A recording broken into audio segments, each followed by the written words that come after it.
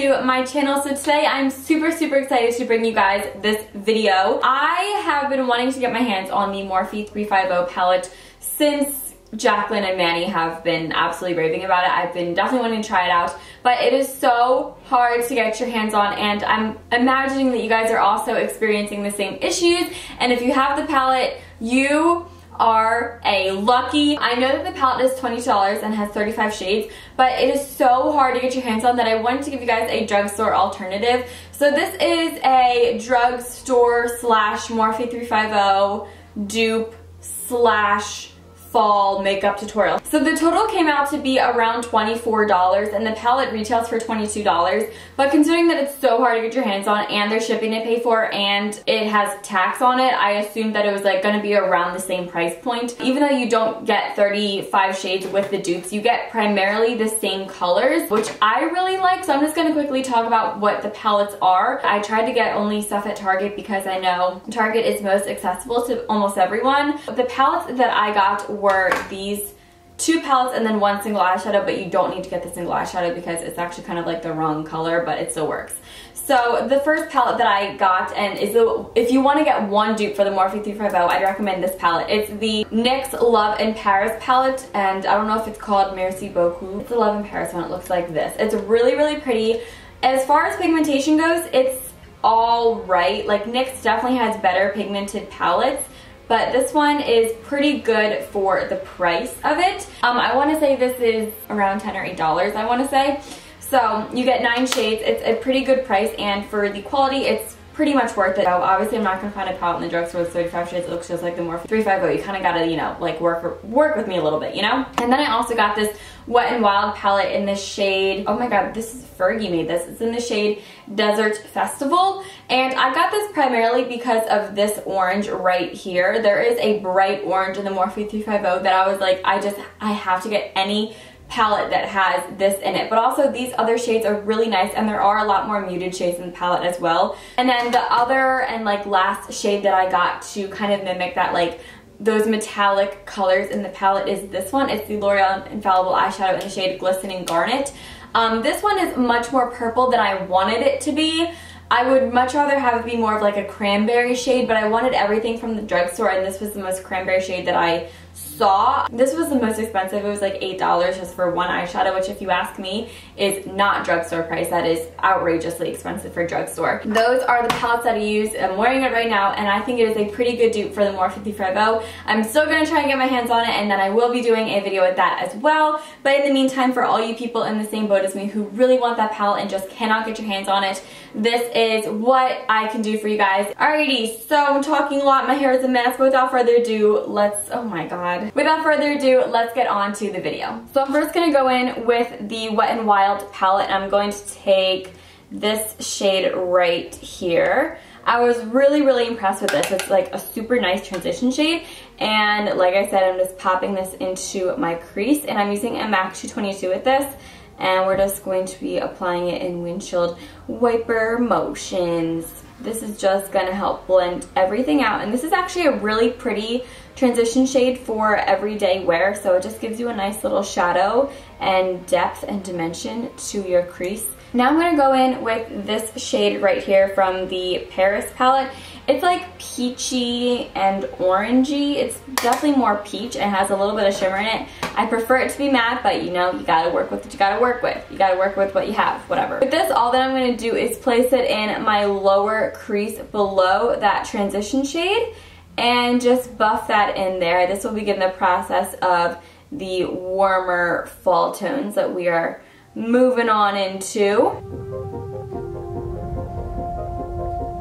Then I'm going to go in with a MAC 239, and I'm going to take this shade right here. With this, all that I did was I put this on the outer third of my lid, and I'm working it up to the crease just a little bit, and I'm just patting it on so it's a nice even application. On this side, this is what I did, but then I ended up doing something a little bit different than I was anticipating doing, so this step is kind of unnecessary, but I'm just doing it because I did it on the other eye. You can actually skip this step, but I just want to make them even, so that's why I'm doing this. You can do it if you want. It doesn't really make that big of a difference, I imagine. Okay, so I'm also just popping that on the inner third, and then going in with that 222 again and just blending it out so that we don't have a harsh line right here on the inner corner that like really bothers me whenever I have that. Ugh, it really bugs me. Now I'm going to take the Infallible eyeshadow in the shade Glistening Garnet. With this, I'm going to take that also on the 239. I'm first going to dip my brush in the eyeshadow, and then I'm going to go in and spray it with Fix Plus, just so that we don't get the product itself wet, we just get the brush with the product on it wet. And with this, what I'm doing is I'm packing it onto the lid, but I was originally just going to keep it in the center of the lid, but then I started doing it and I was like, not really feeling that. So I'm putting it all over the lid and slowly working it up to the crease. I don't really want it to go too far into the crease because having this wet makes it a metallic color and also just a smidge harder to blend out.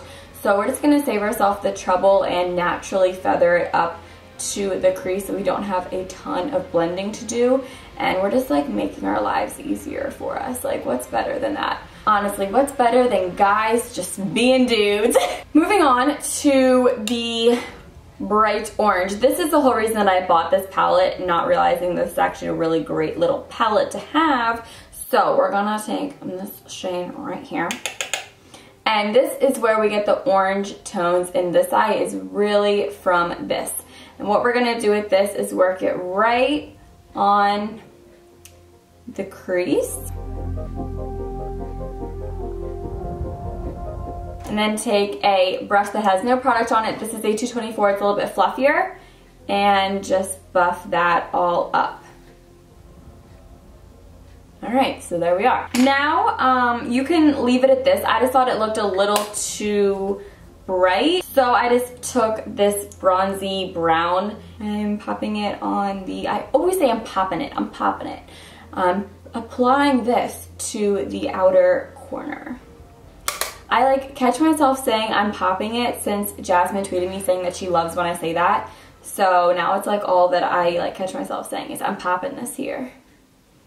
But I'm just popping it on the outer corner. For underneath my brow bone, I'm using this brush because I forgot the brush that I used over there and I don't feel like getting up, and I have this one here. I'm going to take this iridescent color in the NYX palette. It's actually a really, really, really nice highlighter. And I'm placing it right underneath my brow bone and blending it down. And then I also put a little bit on the inner corner over here.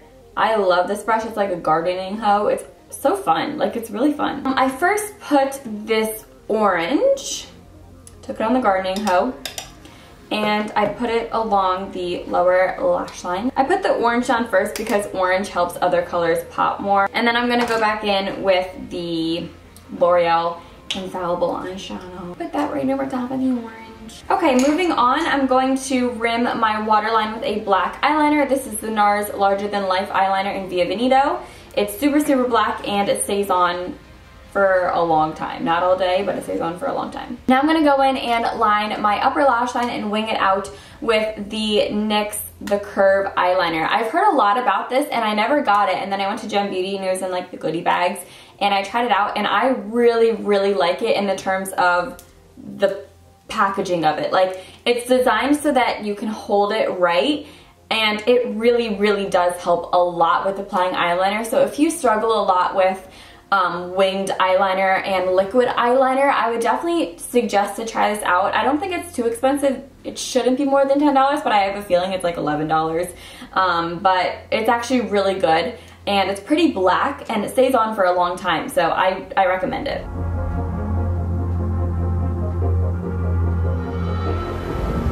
Lastly, let's finish off with some mascara. If you guys noticed, my eyelash extensions are no longer with us, and that is because honestly they were more pain in the butt than they were doing good to my image. I'm using a lot of mascaras right now. So the first one that I'm using is the Tight Liner Mascara by IT Cosmetics.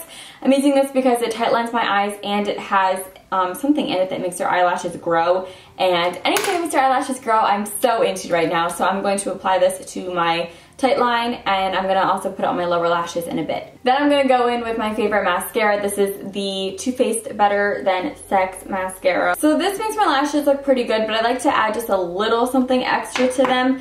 So I've been using these Unique lashes. They're basically like brush on false lashes. I'm gonna have a link to them down below. My mom sells them. I don't know why, because like she bought these for me and she was like, oh, I can also sell these. I can also sell these. So if you guys like want these, you can get them through my mom, and like you have to know someone to get these. So the only person I know is my mom. My mom can get them for you. But anyway, what you guys do is you first take the actual like mascara part of this and you put this on your eyelashes as you would normal mascara. So once this is on, you're then gonna go in with these false lash fibers. And I don't know if you guys can see, let me get this focus for you. I don't know if you guys can see, but it's like fuzzy. Like, does that help you? It's like fuzzy. So these are like false lash fibers, and what you do with this is while the mascara is still wet and tacky, you just put this on the ends of your lashes and it makes them longer. And then you just set that with the mascara again. And it's called brush on false eyelashes. It doesn't obviously look like fake eyelashes, but it just naturally makes your lashes longer with no glue or anything. And Too Faced also has something similar to it, and I have the Too Faced one, but I prefer this one better, not because my mom sells it, because I think it's better. My mom literally started selling it because I told her how much I loved them. So yeah, if you guys want them, like my mom can hook you up with that. So I really hope you guys all enjoyed this video. If you did, be sure to give it a thumbs up, and also let me know in the comments what other dupes of the Morphe 35O you guys have, and if you think this looks similar to a look that you could create with that palette. I think I did a pretty good job. I think that there is a little bit more room for improvement with that infallible eyeshadow, but it's okay. Things happen, you know? So thank you guys so much for watching, and I'll talk to you in my next video. Bye.